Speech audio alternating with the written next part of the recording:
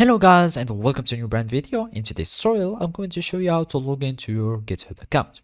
So basically all you need to do first is to open your web browser. Either it was Microsoft Edge, Google Chrome or any other web browser that you are using.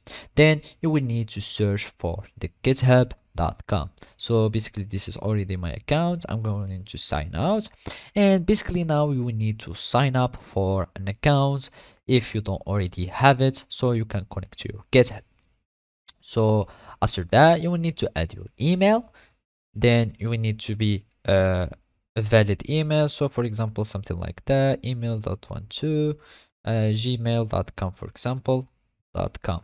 And then you will need to click on continue, and let's add something else, continue. And then you will need to create a password. Let's just do some random things. Then you will add username, etc.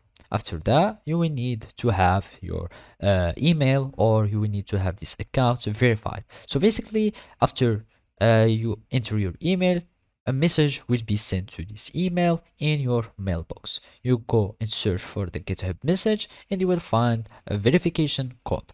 And after you create the account you will be able to log in automatically. Otherwise, if you have already an account, you can just click on sign in, and then you will have your account here, and then you can just basically just add your password here, and then you will need to click on sign in and you will be able to sign into your account. So basically this is how you can do it. Thank you for watching and see you next time.